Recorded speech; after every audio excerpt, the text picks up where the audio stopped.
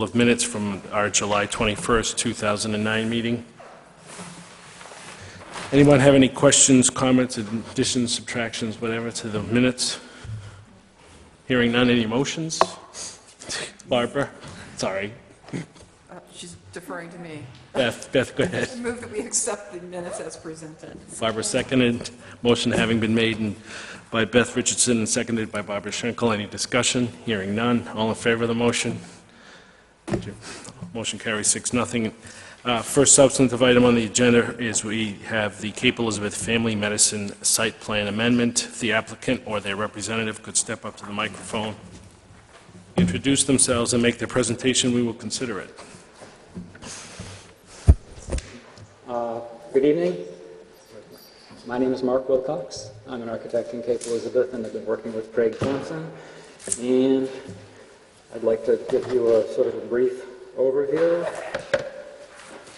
For the first time. Let's hope this works.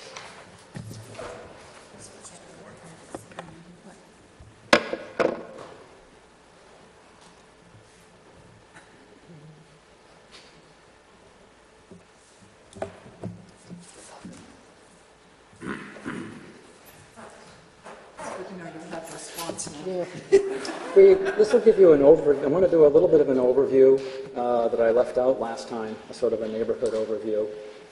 Then basically a couple of things on the site plan itself. The town engineer had asked about the silt fence line, so I kind of made that bolder and put a new detail on. Some of the things were in the original set, and so without the full two sets side by side,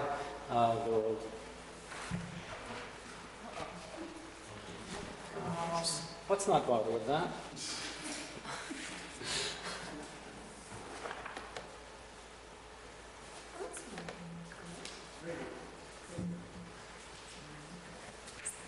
Okay. All right. Yeah, the local approach. Which never fails. Let's just try this.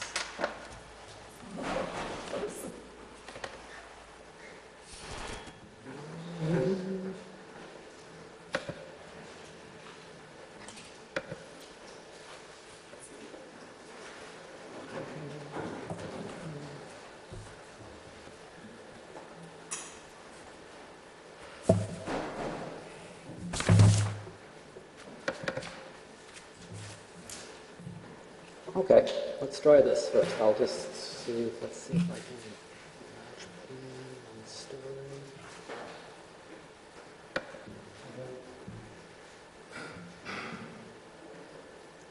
Okay. I'll start a little bit with an overview that just shows the neighborhood, if you will, something that I hadn't shown before. The property in question is right here. Here's the existing parking lot, and this is the site for the building. Overall, you can see here some of the drainage features of the neighborhood.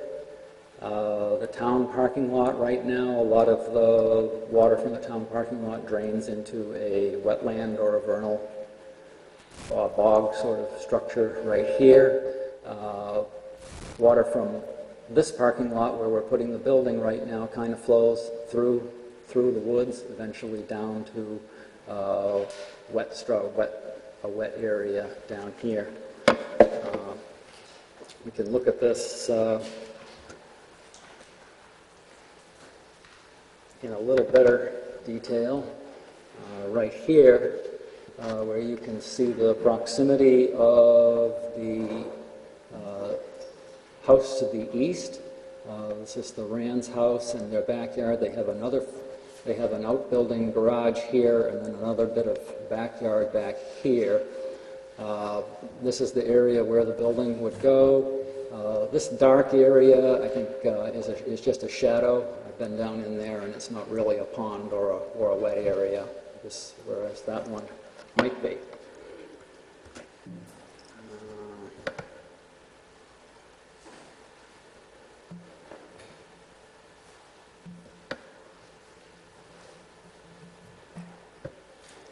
And we can look at a couple of things that I included in the new package that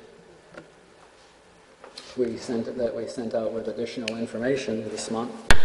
On this plan, the changes to sort of help document things a little bit were added the legend, because the legend before, the full legend, was on the overall site plan.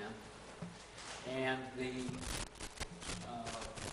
silt fence line was pumped up into sort of a heavier denotation, so you can sort of clearly see where the sort of no cut, no fill, no touch boundary of the site is. That was a very light line last time. And next page. This was a sheet that includes an erosion control plan for the site and a sort of larger, clearer version of the silt fence. Since the town engineer asked for an erosion control plan, this goes a little bit further than what was on the original plans. The original plans just said disturbed area would have 6 inches of loam and seed, whereas this is a sort of a real erosion control plan that says that erosion will be taken care of by loam and seed, with different types of loam and seed for late fall plantings over the winter, and with the time frames for a normal planting to ensure a catch of grass. So it's a little bit more than what we had the first time around, but it is what an engineer would refer to as an erosion control plan. Finally, we added what I'm calling an elevation reference plan. The town engineer requested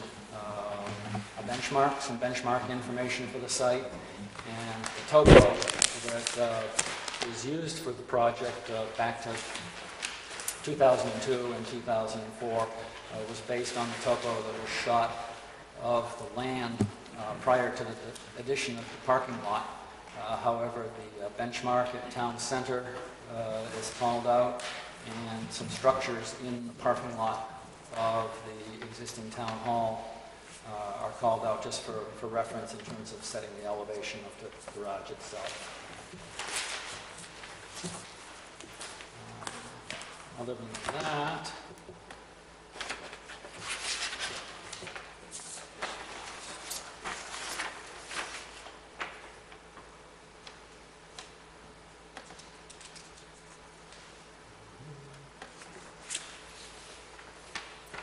let's see if I can find the other stuff to describe.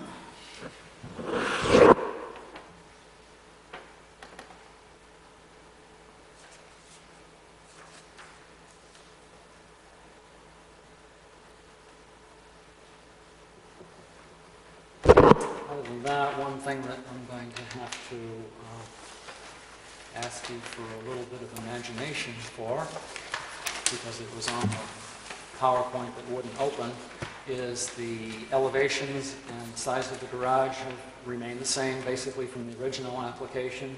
However, we would like you to consider the possibility of adding a cupola, approximately, that would be 2 feet square, in this location as seen from the south, and in this location as seen from the north,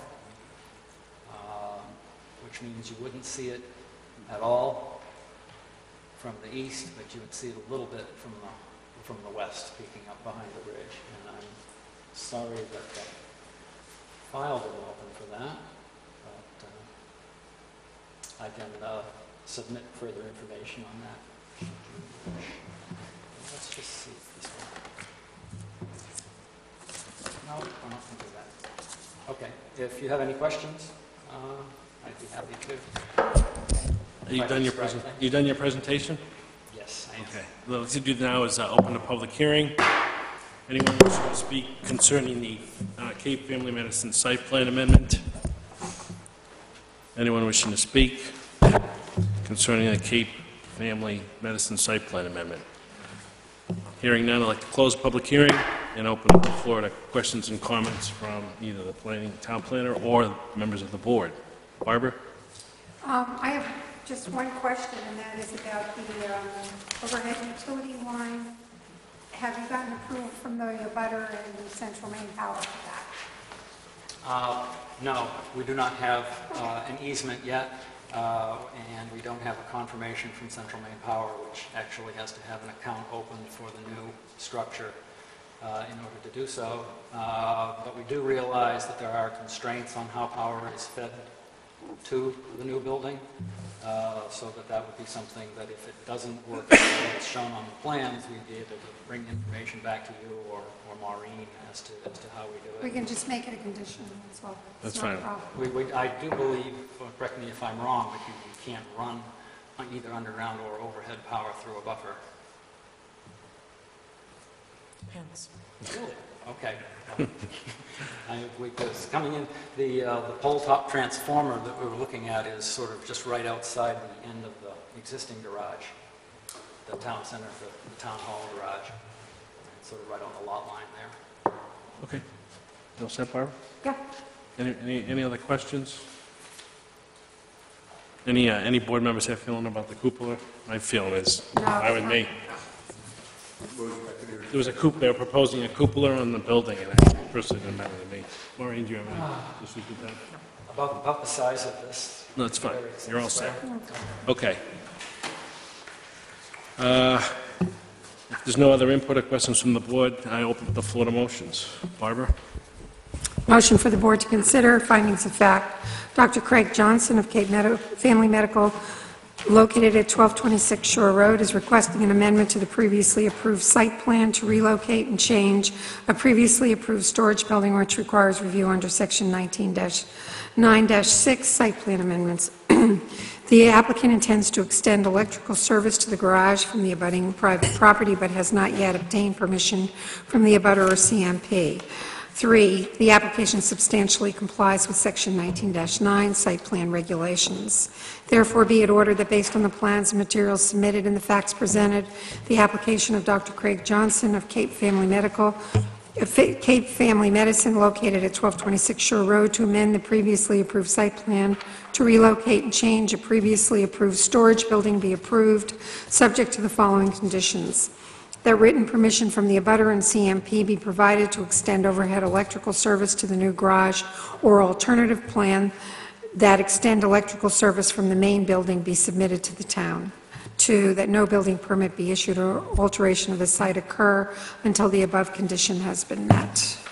Motion having been made, do I hear a second? Second. Motion having been made by Barbara Schenkel and seconded by Beth Richardson. You have a question? I have a request. Oh, sure. Because the applicant has submitted elevations of what the building is supposed to look like, when he actually builds it, it's supposed to look like that. You may want to put some kind of condition in your approval that recognizes you're okay with the cupola. Sure, let's add a 3. Actually, it would be a new 2, right? Number 2. Oh, yeah, right, number 2. And the current 2 will become 3. Okay, 2. Can we just say that the applicant has planning board permission to add a small cupola to the roof of the garage? In the location, I would say in the location represented. In the location represented at by the presentation. Motion the motion having been amended by Barbara. There's a second amendment as well? You all set? No, I don't have the word. That the applicant be permitted to add a small cupola in the location depicted by the presentation, by the planning board presentation, or the presentation to the planning board. I guess that's enough. Okay. Unless, Motion having been made and seconded. Any discussion on the motion? All in favor of the motion? Motion carries 6-0. Thank you very much. Next item on the agenda tonight, the Mahoney Resource Protection Permit. If the applicant could step up to the podium, identify themselves, and make their presentation, consider it.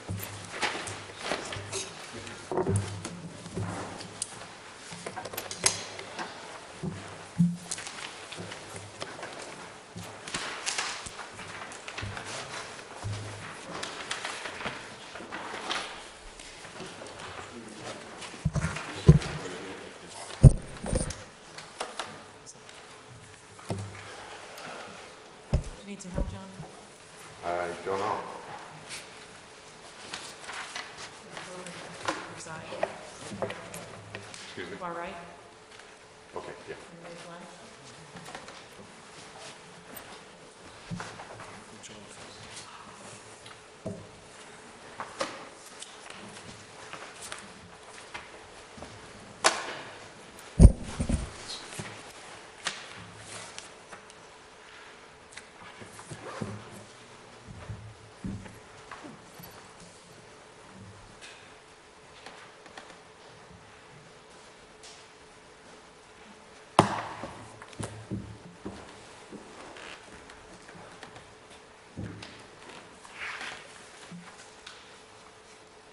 Okay.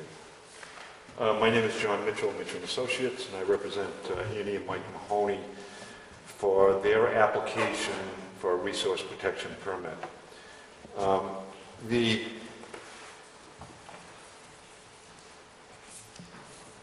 Annie and Mike are purchasing Lot 1 of the Autumn Tides subdivision, which is the first lot on the right as you enter.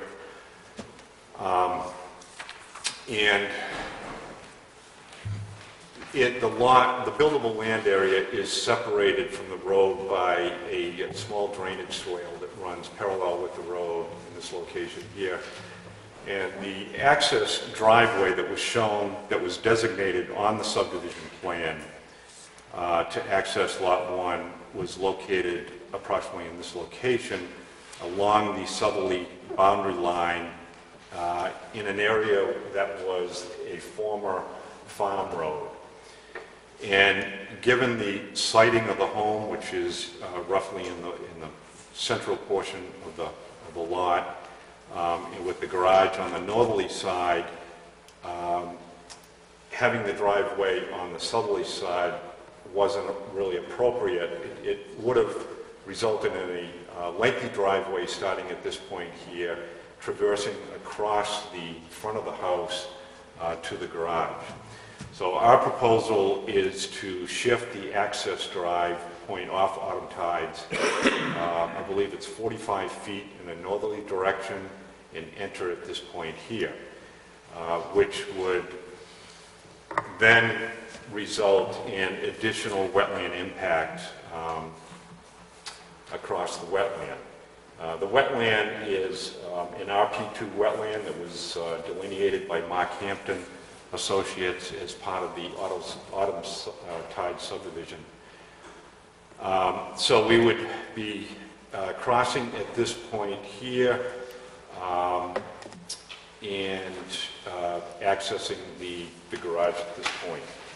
The total wetland impact is 980 square feet, which when added to the total wetland impact of the subdivision is still under the 4,300 square feet of the threshold for DEP, for a permit by rule application. We made an attempt to minimize the amount of wetland. We narrowed up the driveway as much as we could. We have there's a proposed culvert under the driveway that will connect to an existing culvert, which will allow the drainage to flow as it does today. And we are not into the more sensitive wetlands, which are on this end.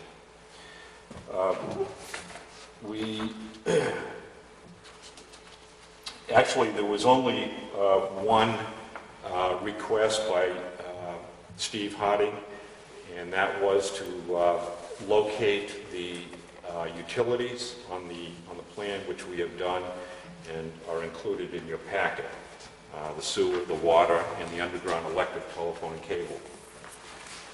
So that really was the only revision to the plans, and other than that, it's as we originally presented. Thank you. All set? All set. Okay. What I'd like to do is open a public hearing. Anyone wishing to speak on the Mahoney Resource Protection Permit application? Anyone wishing to speak? Hearing none, I'd like to close the public hearing and open up the floor to questions from the board or comments or questions from the applicant. It's just a drafting thing, but I'm assuming north is to the left on the two views you got there, right? You rotated it from the key plan. Yeah, I did. Yeah. Okay. North is, for the two of these plans, north is in that direction, yeah. Oh, I didn't, okay. I stand corrected, because you had the other one there. I didn't see that down there. Questions from the board? Beth? A motion to the board to consider. Findings of fact. One, Michael and Andy Mahoney are requesting a resource protection permit to alter 980 square feet of wetland with a driveway crossing for a lot located at 1 Autumn Tides Lane, which requires review for compliance with Section 19-8-3 Resource Protection Regulations. 2, the application substantially complies with Section 19-8-3 Resource Protection Regulations.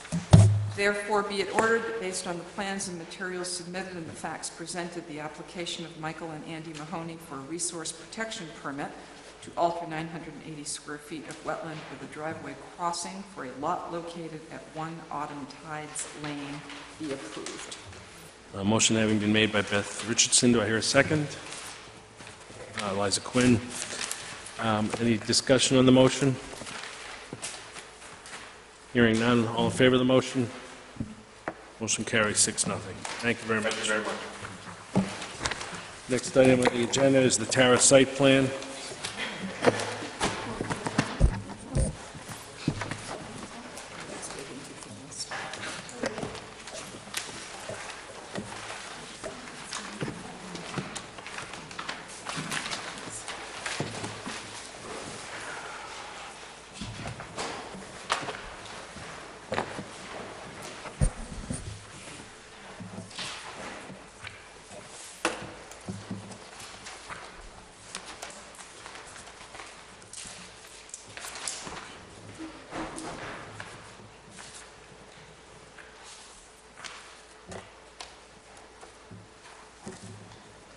Marie? Oh, okay.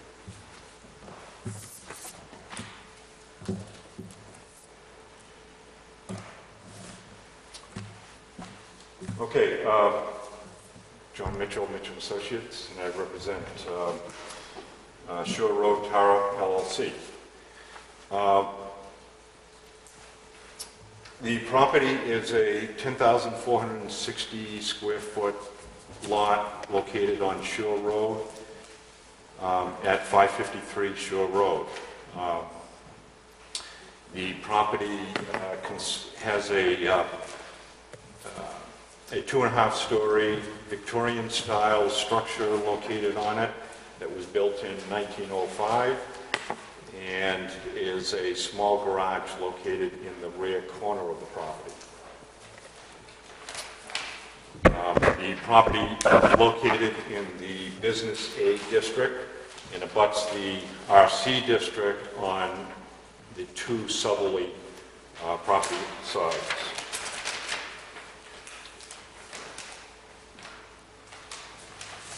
The proposal consists of the conversion of the existing structure to a multi-use building. The first floor would be a small boutique retail shop. The second floor would consist of 1 or 2 office suites, and the third floor would be a studio, a small studio apartment. Access to the property would be roughly in the same location as it exists today, although we are proposing to widen the entrance drive from 10 feet to 18 feet to allow for better two-way circulation. We are required to have a total of 10 parking spaces for the proposed uses. There are 6 on-site, including 1 handicap space. There are 3 here and 3 in front of the garage. And the remaining 4 spaces are proposed to be located off-site, roughly in this location here, which would be next to the fire station. Pedestrian circulation consists of we're proposing to construct a brick walk along the frontage of Shore Road, as well as a brick walk along the parking stalls leading into the entrance. A crosswalk has been added to the plans as recommended by, I believe it was the planning board, in this location here, which is directly opposite and in between the fire station and the former cookie jar. So the people parking off-site would circulate down in front of the fire station, cross Shore Road in this location here, and then connect to our brick sidewalk.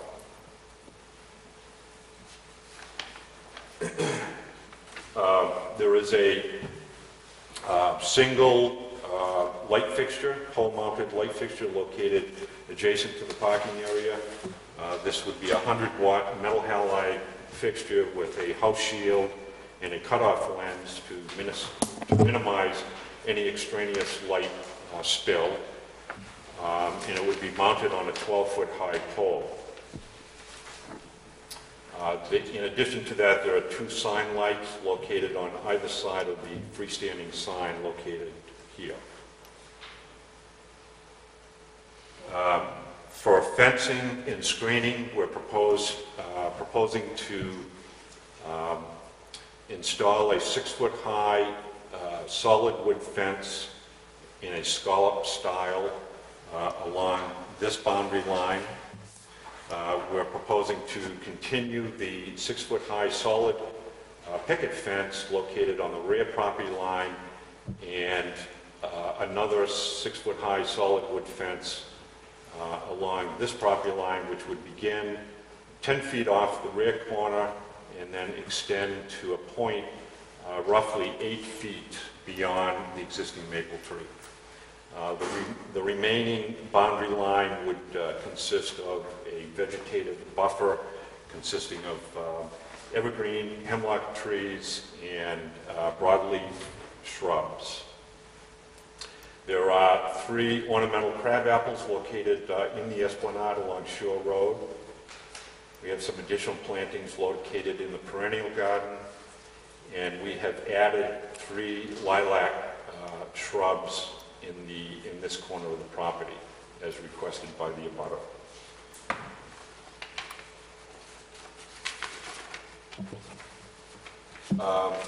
That's just a general overview of the project.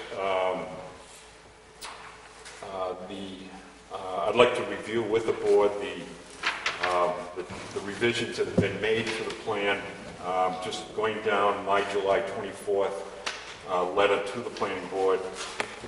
A signed lease agreement for the off-site parking is included in your packet that has a 3-year term to it. As I mentioned, the painted crosswalk has been designated here, and it's been reviewed by Bob Malley. The 4 off-site parking spaces will be identified with signage, and there is a note on sheet 2, note 11 on sheet 2, that identifies that requirement. The no parking sign will be placed on the fence in the turnaround area in this location here. And finally, a tree preservation plan has been included in your packet outlining measures to be taken by the contractor to preserve existing vegetation on the property, primarily the beech tree. Plan revisions, notes 1, 2, and 3 on page 2 of my letter have to do with the elimination of pavement within the 5-foot setback. and that is in this area. We shifted it 1 foot in this area here and in the area of the turnaround. So that there's no pavement other than the pavement in front of the garage that has existed for years. There is no pavement within the 5-foot setback. As I mentioned, we have added 3 lilac shrubs in the corner of the property. Signage has been added to the plans in front of the off-site parking spaces. Number 6, we have, working with the abutter, this abutter, Jane Waney, we have agreed, Lee has agreed to remove there's an old concrete walkway that is located, that runs along that property line. We have agreed to remove that concrete from her property and to replace with 10 inches of loam as a planting bed for her to plant in. And those are the only changes that have been made. We have addressed Steve Harding's comments. We have a sealed boundary survey now, and I think that was it as far as Steve is concerned. So with that, I'll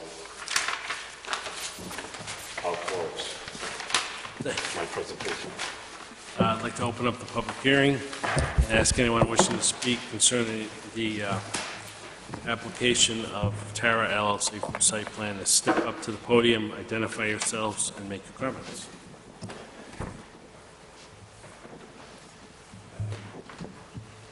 Evening. I'm David Sanford, one of the abutters. I left a letter from our Joyce, my wife Joyce's, and my attorney at your places. I think most of the issues, and that letter has to do with matters of boundary and trees and shrubs and so forth, that came out of discussions with Lee Wilson or with her email to us. I think almost all of them were addressed by John Mitchell. And I think the only other thing I want to say at this point is that I want to compliment the board for their serious consideration of the differences that we've had with Lee Wilson about this matter. And I also want to thank John Mitchell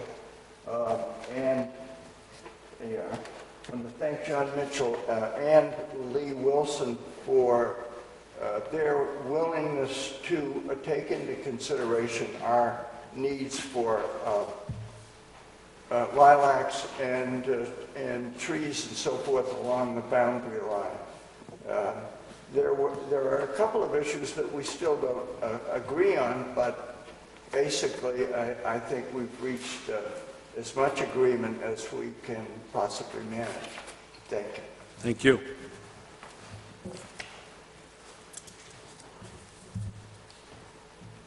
Anyone else wishing to speak concerning the application of Tara LLC for site plan review? Anyone else wishing to speak?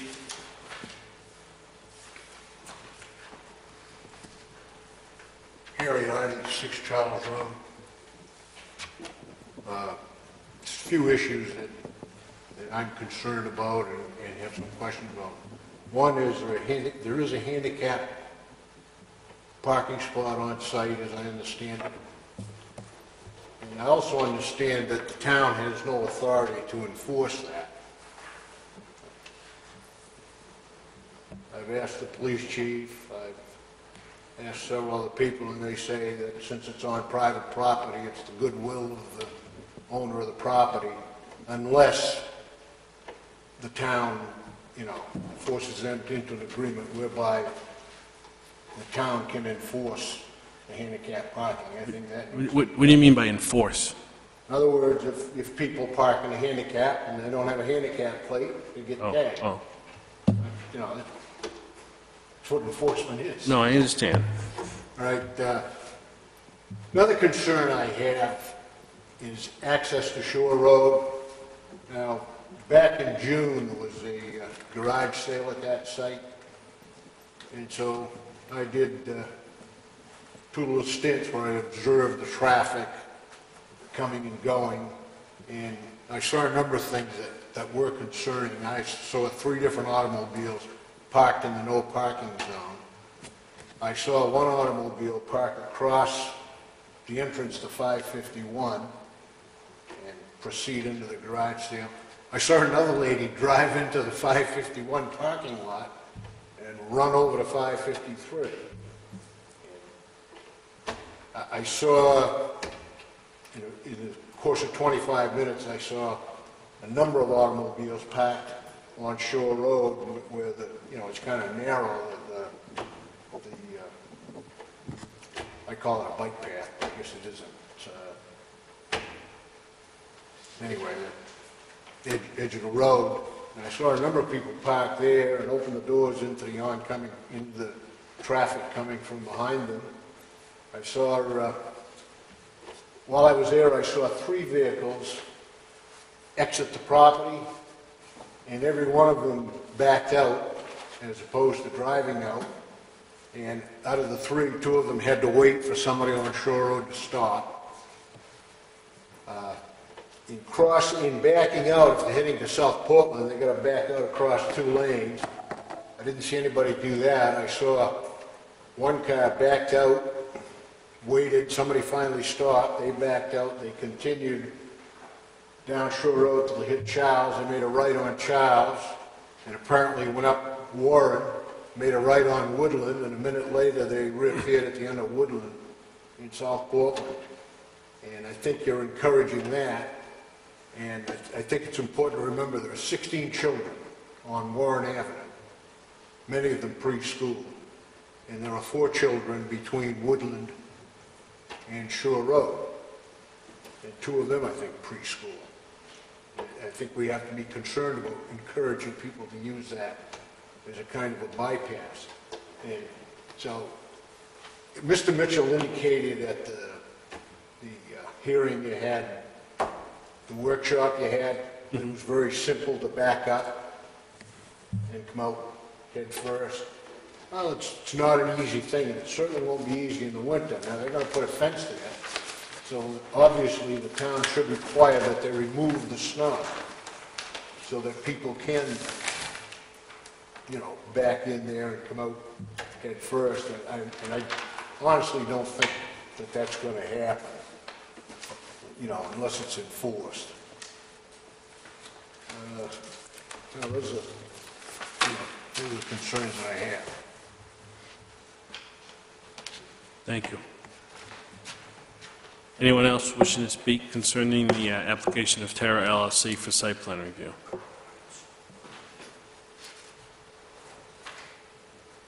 Anyone else wishing to speak? Last call. Anyone wishing to speak concerning Terra LLC site plan review application? Hearing none. I'd like to close the public hearing and open the floor to questions and comments from the town planner or members of the board. Maureen, do you have any questions or comments? Board members? Yeah, I have a couple. Go ahead. With respect to the letter that we've received today, it notes, and I don't believe that this has been incorporated into the existing presentation or the materials that we've been provided, that there are additional trees, and I'd like some kind of explanation with regard to that and whether or not the applicant has agreed to what's in the letter. In particular, in the first paragraph, it appears that the author of this letter suggests that the applicant has agreed to plant 3 6-foot-tall Canadian hemlocks, and there are a number of other things in here that I would like resolution on. Yeah. I believe what she is referring to are the 3 Canadian hemlocks that are located between the 2 maple trees. Okay.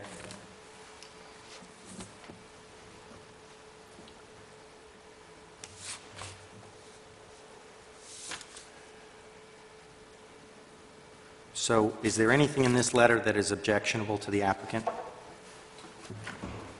Well, I mean, I just received it. Understandable. And I scanned it quickly. I scanned it quickly, and I don't believe there is. Nothing jumped out at me on this. If we were to attach this to our approval, would there be an objection to doing so? I think you need to look at the end of the letter. To the extent that there are some non-agreements. There are, yes, on page 2, Yeah. the last 2 paragraphs. Right. I think what Including Tom, lattice work on the porch. And Right. So there are things you may not want to attach to stuff. well, and I think what I'd be interested in doing is the bulleted points that they've agreed to. We just want to make sure it gets done. I think that's what Tom's going with That's this. I'm not looking to force them to agree to any of this other stuff. No, neither am I. I didn't think To the so. extent that it is specifically stated in here that they have not been agreed to, certainly I'm not attaching that as any condition to approval. However, to the extent that there are specific things in here that have been agreed to, I think we should. I would echo that, but I also just give the applicant a chance to sort of make sure that they go through it, and that does reflect what you agreed to, since you just got it. Yeah, Wait a second, Barbara, you all set, Tom? Okay, Barbara? I think that most of those points, and you can check to be sure, John, I think most of those points are mentioned about the plantings and the fencing. That's all on the plans already. At least I believe that it is. I think the only things that may not be, and certainly that as far as noise control is concerned, there are limitations on the hours that Lee can operate her business based on the zoning regulations that I think covers. It may not be quite that, but it's pretty stringent. And the other thing is the garage use, and that, I didn't see that anywhere, and I don't know about that. But I think most of the other things you have on the plans, and I don't think I'd favor attaching this letter, because I do feel there are some things, as far as parking on Shore Road is concerned, that's really up to the town of Cape Elizabeth. That is not up to the person who owns the property, I don't believe, because she doesn't have control over the public roads in Cape Elizabeth, and I don't think it's fair to ask her to do that. So in respect to what you say, sir, I just don't see how that can be done without enlisting the police. Excuse me. If you're going to make a comment, you need to step up to respond to a question. Are you asking him a question? No, I'm not. I'm just saying that in respect, I think that it is very unfair to ask the property owner to do that. Well, I understand. And Barbara, just as I understand it, Tom's not asking the applicant to agree to that. I think what he's concerned about is that if the bulleted points on pages 1 and 2, to about most of the way down, are in fact what they've agreed to, that we put that in there. I also agree with Barbara. I think most of this is in the plan. I agree, too. There's one particular thing that I would like to point out, though, and I don't know whether or not that's been agreed to. There will be no, or there would be no services provided on the porch by the Tower commercial establishments. I'm not certain that that is a zoning issue. I think that's a contractual issue as between the applicant and what we've approved. I just want a clarification with respect to that. And frankly, I think all those bullet points, I don't know what's been the subject of the negotiation, so Tom, I believe in the new zoning code for the A district, there is a very specific regulation that the town council added about the number of hours, the hours of operation, and when people can be outside. I believe it's 6 or 7 o'clock. Is it not, Maureen? I'm looking for my zoning Spent code. a lot of time on that. So it is very specific in the zoning code right now. what does that mean? That there would, that the establishment's not permitted to have any outdoor activities? I've got my Period? code book here. At least I thought I had. Right, but the zoning code would always override whatever we permitted. Meaning, Contractually, if the parties agree. they can cut back on what the zoning permits them to use. Thought I brought. As of July 8th, any establishment in this district shall comply with the following hours of operation. If you're within 100 feet of a residential district, and every single property on Shore Road in the BA district comes under this category. Establishments where a building or parking is located within 100 feet of a residential district shall not be open to customers between the hours of 10 p.m. and 6 a.m. if such establishment holds a liquor license, and this property can't even do that because they're limited in their uses from doing any kind of food service. No seating service or other organized gathering shall be allowed outdoors after 6 p.m. No alcohol should be served outdoors at any time. Let's see.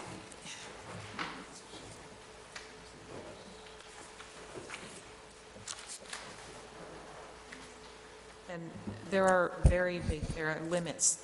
This property doesn't have the same access to all the permitted uses in the BA district. It's got a subset of that.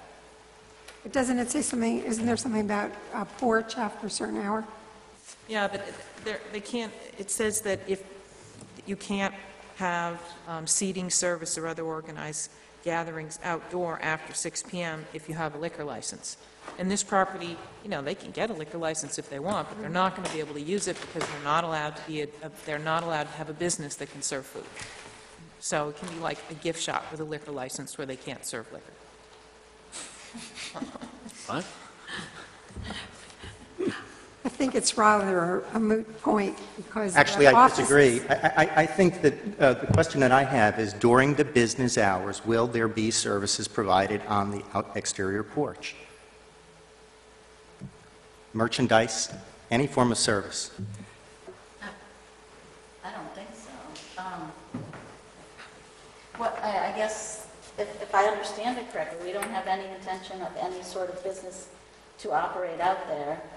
But what I was concerned about in constricting and restricting the property was there is going to be eventually a tenant on the third floor, which is a residential tenant, and tenants on the second floor, which are office-type people not associated with the first floor. Mm-hmm. Notwithstanding also that the first floor, I mean, if it's a beautiful sunny day, I don't want to restrict myself and any of my customers, employees, or anybody to not be able to sit on the porch like the residents surrounding us. And I would completely respect that, and that's the Yeah. reason why I raise it as a point. Right. It appears in here Yeah. that it's been agreed to, and I'm not sure that's the case. I suppose, I think that it's, I don't know if it's been agreed to. I think that there's still hesitations on the abutters' behalf because they just don't know what to expect. Sure. And we won't know really until next summer. But just from a practical standpoint, we don't have any intentions of sort of going above and beyond what someone would normally use their porch for. Okay, thank you. Peter? Oh, sorry, Beth. That's okay. I was trying to figure out. No, I know, I was too. I agree with Barbara that I would rather not have this letter attached to the application as part of our process and rely solely on the plans that have been presented to us, which have met the requirements that we passed on and that the town engineer has passed on, because of the uncertainty that's in here.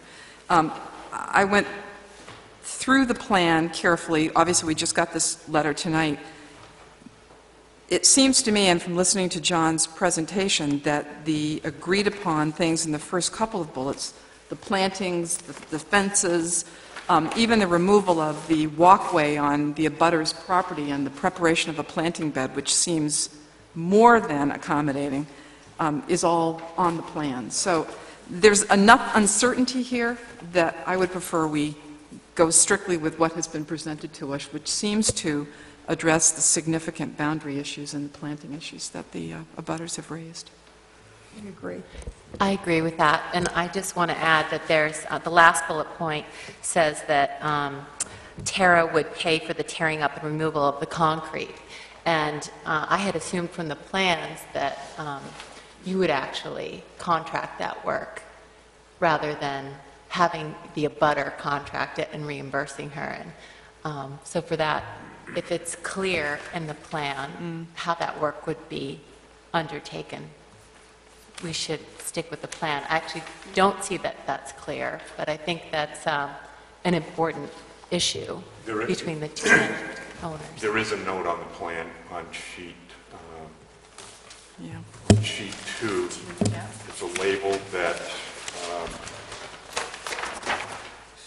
it designates that the concrete walkway shall be removed and it's part of these documents. Yeah. And will Tara be conducting the work? Yes. With the contract? Okay, that's With- what I assumed when I read the Site plan. contract. Okay, yep. I'm glad that the board agreed not to include this with condition, because as I read this more carefully, I think in general, the plans reflect these bullets, but Peggy has a lot of detailed dimensions in here that don't necessarily agree with the plan. The plan illustrates what our understanding, meeting with the neighbors, that's what the plan reflects. But I don't know whether there was a misunderstanding on Peggy's part or not, but there are some dimensions here that aren't consistent with the plan. Okay. I have a question for Maureen. Do we need an easement for Tara to be conducting the work on Ms. Wanning's property? No? Okay. Because my understanding is it's, the abutter is inviting them onto her property for a one-time improvement. Okay. So, because they're only doing this because the abutters asked them to do it. And they're not going to maintain it No. post-work. They're going to do the work, create the bed, and then they're done. I have one question. Sure, Barbara. A curiosity question, John. We talked about that little berm that, and I can't tell from the drawing The now. rock garden. You know, the little rock Rock- garden. Is Yes. that all going to come down now? We looked at that. We talked, during the site visit, we talked about Other ways? sweeping the walk around that ledge Was too much. across. And in looking at it in detail, looking at the grading, we had to meet ADA requirements, which It's fine. means a, a I understand. 5% slope handrail, and it just, Didn't work. it didn't work. Okay. It created a very, a walkway that I don't think would be used. It's fine. Just curious, more than anything else. yeah. That's all. Question for Maureen about the sidewalk and the crosswalk. Who will pay for the crosswalk to be painted? The applicant will be responsible for installing the crosswalk. I mean, frankly, the Public Works Director has the roads striped every year, and I know that because I do the striping map for him. I wouldn't be surprised if he didn't add this on to his task, and then the applicant can just reimburse for that. But what I heard was $50. It's a small amount. It's a bargain. I would like to say publicly, so that those of you from the public who are here, that is going to help the traffic situation on Shore Road, because it's going to force people to look and make sure nobody is there. So I think maybe people will go a little bit slower. We'll see. The jury's out, but it might help. It can't hurt. Any other questions? Well, I just want to make a statement that I think it would be really helpful to have the crosswalk extend to the north of the property to connect 553 with the rest of the business district. And I guess a question for Maureen that I want to ask publicly is, Is it crosswalk or sidewalk? sorry, sidewalk. Thank you, sidewalk. What are our options for doing that? And then I think the more logical place to have the crosswalk would be in front of 551. So town- people would yeah. walk across the apron of the fire department. And I answer this question being a huge supporter of sidewalks and would love to see them extended throughout this particular district. However, typically, we do not require applicants to install sidewalks in areas where they don't own the property. There's an essential nexus kind of test. They could turn around and say, we're not creating the need for that sidewalk. We agree there is one. The town has actually been, in my opinion, fairly progressive in requiring individual property owners to install the sidewalk when they trigger site plan review. So incrementally, we do okay with getting sidewalk extensions. But it would be very difficult to get this particular applicant to install sidewalk to meet an existing need. And I'm not a proponent of that, but in terms of getting the town to do it. And it would really benefit this whole business district. You to know, have the sidewalks. town council has a capital improvement budget that they work on every single year. There's a sidewalk budget, and certainly the planning board could communicate a recommendation to the council, but in the end, it's really a financial issue. Okay, thanks. And I'd like to make a public comment as well. I want to commend the applicant for the mitigation that they've performed, the conversations they've had with their neighbors, in particular for the striped crosswalk. Unfortunately, I stated this previously publicly, and I want to state it again, that I do not believe that the intended use for this site is appropriate given the parking and circulation. And for that matter, I just simply can't support it. I do believe that we did the right thing in BA zoning amendments, but unfortunately, I can't support this particular plan. Any other questions, comments? Hearing none, I'll open up the floor to motions for the board to consider. Beth? I have a motion for the board to consider. Finding of fact, 1, Shore Road Tara LLC is requesting site plan review for change of use of an existing building located at 553 Shore Road from single-family home to a multi-use building of retail, office, multifamily unit, which requires review under Section 9-9 site plan regulations and the new BA district requirements in Section 9-6-5. 2, the application substantially complies with Section 9-9 site plan regulations and Section 9-6-5 BA district design standards. Therefore, be it ordered that based on the plans and materials submitted and the facts presented, the application of Shore Road Tara LLC for site plan review for change of use of an existing building located at 553 Shore Road from single-family home to a multi-use building of retail, office, multifamily unit be approved. Do I hear a second? Jim Hubner. The motion having been made by Beth Richardson and seconded by Jim Hubner. Any discussion on the motion? Hearing none, all those in favor of the motion? All those opposed to the motion? Motion carries 5-1. Thank you very much. Thank you.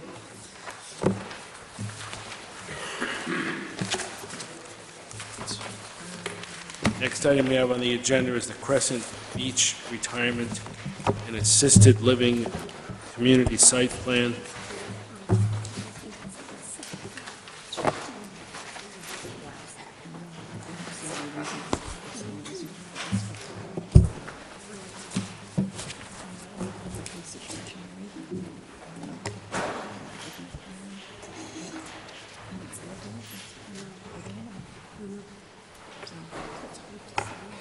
It is. It's right up. John can just you can't get out?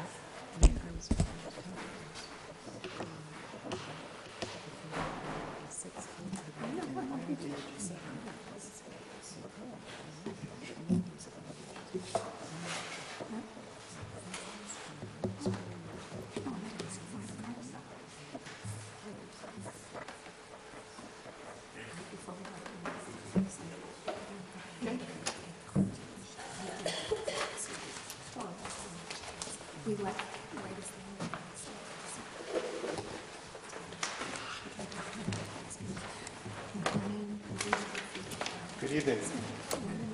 My name is Chris DiMatteo with Sebago Technics. I'm joined with Elizabeth Buckley.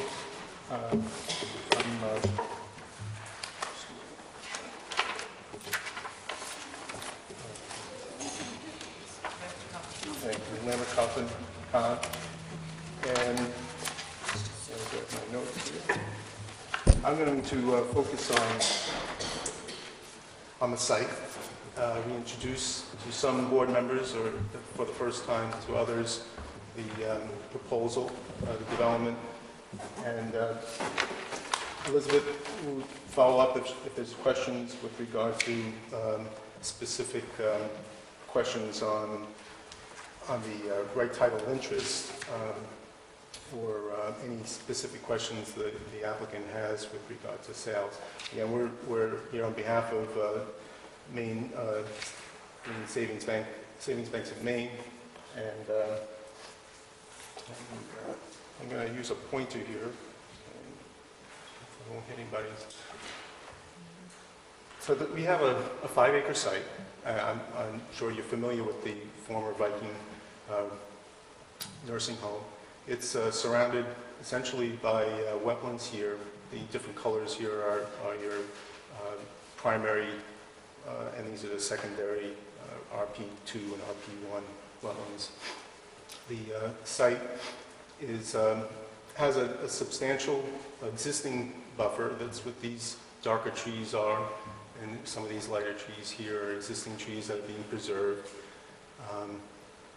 The proposal at hand is essentially the same as it was when the board approved it in 2007 and extended in 2008, which is essentially to remove the one-story, it was actually the nursing home portion of the facility. This two-story existing building is going to remain and still hold 55 beds for the assisted living, and this new two-story building here, as shown, will have the 40 unit senior unit apartments. Some of the pluses here in terms of what we're doing, none of the development impacts the wetlands. And like I mentioned, we're preserving the existing buffer along here. What's changed is essentially we actually have these two existing entrances are now joined by a new drive, so their internal circulation vehicular is a lot better. We actually are increasing, we're adding a sidewalk and a curb along here, which there is none now. The building itself is kind of shrunk a little bit in terms of the footprint. If you looked on some of your plans, they had a demolition plan that shows the outline of what's being removed, and there's a larger piece that butts out here.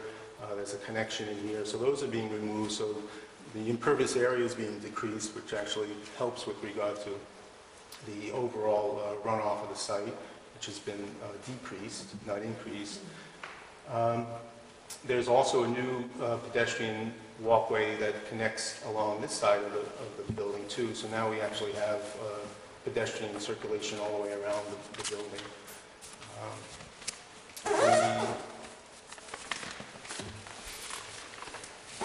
Let's see, I think in terms of landscape, we're focusing on a new entrance here, a new seating area that comes in, and along the side here, accenting the building along with increasing some bump outs that actually help with regard to the view into the site. We're removing the propane, we're consolidating the propane tanks that are, I think 3 or 4 of them exist here. We're going to bring them down and put them all together in the rear of the building. We're also relocating the dumpster. And was that me? Sorry about that. Didn't know what I was moving. We actually are basically enclosing the existing dumpster or creating a new dumpster enclosed here, making a better appearance for the site. As I mentioned, stormwater is not a problem, and traffic is also not a problem with regard to the actual trips are reduced. We're actually having less.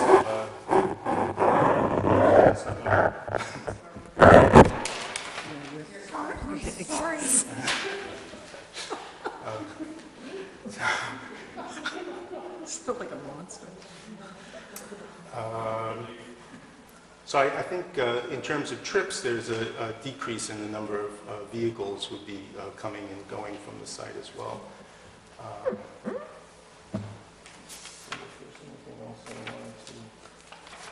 I think if we probably, if the board be amenable to that, I could take further detailed questions on that. I'm not sure, Elizabeth, would want to discuss, or if the board had specific questions with regard to the applicant's interests and the specific questions about the right title and interest.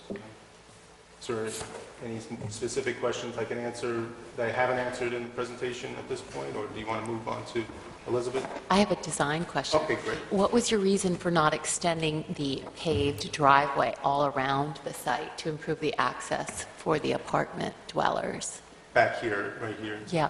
Yeah, it increases the amount of total impervious area, which is something that is a threshold, as well as being within, we have a 100-year floodplain right here, and then we get very close to the wetland impact, so pulling a road all the way through would also incur on grading and more impacts to the landscape and the existing resource. So that's probably one of the major reasons. We did put this in, and we did actually just barely get in our, in terms of the amount of impervious area within not exceeding the amount of stormwater running off the site. So it's tight, but we can still say that we're not reducing, or we are reducing the stormwater runoff. Gotcha, because my main concern is how attractive a plan will this be for a bidder? Because obviously we want somebody to develop this site, but what's the likelihood that they will bid on it and develop it, you know, as depicted in these plans? And might that be an impediment to selling the units or renting them out if people can't park, elderly people can't park near their apartment? Oh, near their apartment? Well, I think that They can, those aren't apartments. this is assisted living. Oh, that's the And assisted this is- living, yeah. and that's We're gonna get for a minute. But I Thank think you very much, Barbara. The whole facility runs together. I mean, essentially, it's run as one facility. So people who are visiting assisted living can park here and make their way through. So. Gotcha, thank you. All set? Yes. Yeah, we have a public hearing, sorry. No, we have a few procedural things to cover. Okay, I have one question too. There was a question initially about the 7 propane tanks. Yes, Now have you, I can't, show us again where they are. they're right here. They're all. And are there 7 there? There are 7 there. Oh, okay, I see them, 1, 2, They're- they're they- sideways. Yeah, yes. That's fine, And, I see them. Yeah, they run parallel to the end of the building, which was actually probably a requirement of the fire chief, because essentially when these things blow, they want to go in a direction where there's something there. And then we also have bollards and also screening at the same time. Because they're not on our plans, I mean, I always see 4. They're not on your plans? Well, I must be looking wrong, but this is from 2007. So, No, they've been revised, so they should show them. oh, I see them, there they are. Never mind, Okay. thank you. Anyone else have any questions of the applicant? Actually, we have a couple things, procedural things. We're taking this as a big package in terms of our procedure. So first thing I need, is the applicant done their presentation, or do you have something else to present? No, Okay. So let's consider completeness first. Beth? I have a motion for the board to consider with regard to completeness. Be it ordered that based on the plans and materials submitted and the facts presented, the application of Savings Bank of Maine for reapproval of the building located at 126 Scott Dyer Road for 55 assisted living beds and 40 elder care apartments be deemed complete. Second. A motion having been made and seconded, made by Beth Richardson and seconded by Barbara Schenkel.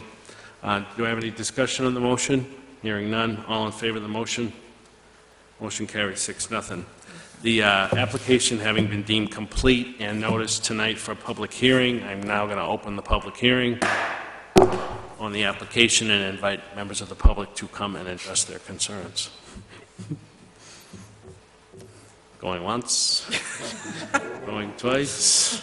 You're safe. Public hearing is now closed, and I'd like to open the floor up to questions, comments from the town planner and members of the planning board. Tom? I don't know who this is addressed to, but there's a notation in here, the applicant has a 45-day window in which to auction the property, and I'm curious as to why that is. I can address that. As Chris introduced me, I'm Elizabeth Bopley. I'm a partner with Lambert, Coffin, Hahn in Portland and Bangor, and our client is Savings Bank of Maine. This is a situation where we have a couple of we have one court order out of Oregon that's controlling, to some degree, the timing on the auction. But then we also have Maine law that controls what can happen and how quickly a mortgagee can act under its power of sale and mortgage. So I'll just take a brief minute to explain why Oregon is involved. And that is because the Securities and Exchange Commission brought an action that involved an injunction that froze all of the assets of various entities, including Cape Elizabeth Senior Living Properties, LLC. And in order for the bank to take this property and act under its power of sale and mortgage, there had to be a release of this asset from the freeze that was part of the Oregon order. So, and that order stated that the auction could not occur sooner than 45 days after the order was issued. So that's the window of time. You had to wait 45 days from the date of the order to conduct the auction? Correct. Okay. Correct.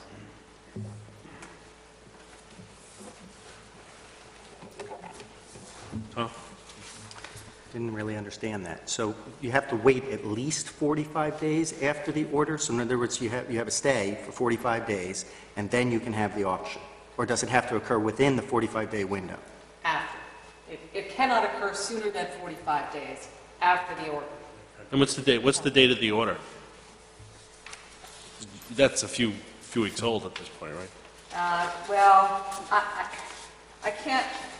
The date of the order, it was filed July 8th, but we didn't receive it out of Oregon until I believe it was last week or the week before that we made it available, and it came from counsel out in Oregon who was bird dogging this through that system.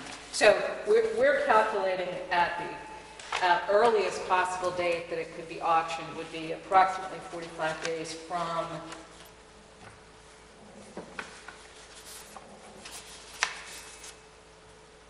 I want to say about July 30th, somewhere around that date. So I just want to make sure that I understand. So this is really expediency as opposed to necessity? What do you mean?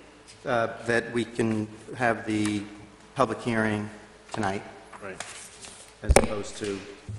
And the background, as I understand it, is the, and Maureen, correct me if I misstate this, is we're accommodating this with the express condition that this is exactly the same as we approved it before, and doing it this abbreviated process to facilitate this sale. The Oregon order, as I understand it, simply allows the bank to go forward. So I don't know that that would be in our interest to put in any sort of, you know... No, I'm not suggesting it. I just wanted to understand. Sure. And then the second issue that came up in the discussion was the face mortgage was River Green Bank or something like that, and I since found out apparently the applicant, Savings Bank of Maine, bought the River Green Bank a year and a half ago or whatever it was, and there's plenty of documentation to prove that, but I didn't want to get to the point where we had this approved, and then they found out they didn't have their title ducks lined up, but they're confident they have, so. No objection. Do you have any other questions? No. I think the confusion is that this is stated incorrectly in here, and that's what the confusion is. But certainly, the sooner we can get somebody to buy and get started on this property, the better off we are. Agreed. And I take it that this is exactly the same application that we saw before in terms of the engineering. Yes, it's exactly, with the exception that it includes all the conditions of approval, which included some revisions to, so essentially it's new and improved in the sense of what the board was expecting. One thing that always bothered me on this approval was the name is Crescent Beach. You know, frankly, Crescent Beach is nowhere near this place, and I thought it was misleading, but somebody out of Oregon looked at a map and said, well, let's name it something close by. So it's just nowhere in town near where the beach is, the Crescent Beach specifically. So I certainly, the new applicant may change the purchaser at the foreclosure auction might likely change the name anyway, just for marketing purposes, but I just thought it was a terrible name for the project. For the record, I wasn't involved. Okay. Anyone else have any questions, comments, annoyances? Hearing none, do I have a motion for the board to consider? Barbara? Finding, excuse me, maybe somebody else can read this. Findings of fact. One, Savings Bank of Maine is requesting, or thank you, reapproval of the building located at 126 Scott Dyer Road for 55 assisted living beds and 40 elder care apartments, which requires review under Section 19-9 site plan regulations. 2, the applicant will be auctioning the property to a new owner. 3, the plans and materials submitted were originally approved by the Planning Board in August 2007, and it is in the town's interest if the property is not left vacant to further deteriorate. 4, the application substantially complies with Section 19-9 site plan regulations. Therefore, be it ordered that based on the plans and materials submitted and the facts presented, the application of Savings Bank of Maine for reapproval of the building located at 126 Scott Dyer Road for 55 assisted living beds and 40 elder care apartments be approved, subject to the following conditions. 1, that any change in ownership will require an amendment to this approval for the Planning Board to review the financial and technical capability of the new owner. 2, that there be no issuance of a building permit nor commencement of work on the site, excluding general maintenance until the above condition is met. Second. I want to discuss one of the conditions. Sure. The condition of the change of ownership requiring approval of the planning board. My concern is that that may scare away some bidders, and I'm just wondering. No, it's solely, as I understand the condition, and maybe we want to clarify, to review the financial and technical capability of the new owner. I mean, Yep. So I guess openly, my question is, would that scare away some bidders? A bidder not knowing how rigorous our process is, and did that condition prevent us from getting into the situation where we are now, where the previous owner went bankrupt, or that the LLC that owned it? And I guess our intent is to get this thing developed and not scare away bidders. So I'm just sort of wanting to discuss that condition, and will it scare people away without actually giving us the protection that we intend it to? Sure. Barbara, do you have a... I have a response to that. We are not the ones that are going to do that, Liza. We're never the ones that review technical and financial capability. We always get that from Mike McGovern. And this is just simply a condition. This doesn't mean they have to come back to us. Right. It simply means... It means they have to come back to Mike McGovern. And you know what? We would be very foolish if we didn't have this in here, because it is true that the last people went bankrupt. They were from out of state. There was less of a way to control that. But without having any overview of financial capability, it would not be in the best interest of this town for us to abdicate this responsibility. I feel that very strongly. Yeah, and I don't disagree that that's a possibility. I also don't want to scare away any viable bidders Anybody who may not be familiar with the politics of Cape Elizabeth, Maine. Anybody who is going to have to get a loan, and anybody, especially today, now that we're not giving out money, I hope, willy-nilly, I hope, understands that they have to prove financial capability. And so if this would scare away anybody, we don't have to worry about the person going to scare in your away. opinion, it won't scare away anybody. I mean, you've got a lot of experience in that area. You know, I totally appreciate what you're saying. Oftentimes in a foreclosure sale, you wouldn't have conditions because of the due diligence that would be required. But I completely agree with Barbara on this one. If we allowed an applicant or a potential purchaser to come in and own the property and try to develop it and not know whether or not they're going to complete the thing or they have the ability to do it, I think we're in a worse situation than we are now. Okay, good. That's what the discussion I was Maureen- hoping for. Maureen has a question. Okay. The other thing to keep, I mean, this does say it has to come back to the planning board. But I think, you know, you've got a finding of fact that says that it's in the town's interest to have this property developed. you can show that the planning board turned this around in one night. I mean, I think it shows there's a lot of support by the town. Something to keep in mind, it's not out of the question that you'll see this anyway, because whoever buys it may not want to build exactly Right, what's been yeah, approved. it's very likely. Yeah, it's true. Okay. Thanks. Maureen, in light of what you said, actually Liza picked it up right and I didn't wrong. Maybe we need to say for the town manager, no, the planning board, they're going to come back to. Well, and, you know, I'll go back to the legal advice I've gotten in my last job, is that financial and technical capability is a standard of site plan review. It's Okay. supposed to be administered by the planning board. You don't want to have an illegal delegation of your authority. It's fine. And remember what that's supposed to ensure, though. Generally, it's to ensure that once the project's started, in other words, it doesn't necessarily, I don't think it spooks away bidders, because they may bid on it, buy it, and then either come back for an amendment and or frankly, they might flip it. They might sell it to another one, and then that would be a new approval. So, but I'm not worried that it's going to scare anyone away. Yeah, maybe their bid is conditional on the approval of the planning board. I'm not going to get into that. Okay, Depends how so we have a many bidders motion there on the are. floor. Any more discussion on it? Okay, all in favor of the motion? Opposed? Motion carries 6-0. Thank you very much. Thank you. Bring us a good bidder. Yeah, exactly. Have you had any interest expressed? No, good. Okay, next item on the agenda is the town center amendments. Compliments on the timing of the... Yeah. Yeah. Look at that.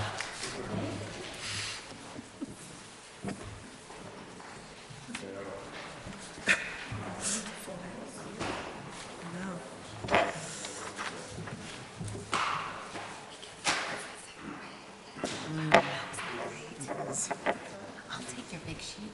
Okay, we're going to look to Maureen to have our intro for this. All right, I can bring it up on the screen if you want it. No. Does anybody want to take that time? We want to just review it. No. Go Okay, ahead. so what this is there are, in the comprehensive plan, there are recommendations to allow a greater density of multifamily units in the town center and the business A district, and also to allow residential units in more than 50% of the building, as long as the first floor is non-residential. So these recommendations have already been implemented in the business A district, and this would implement them in the town center district.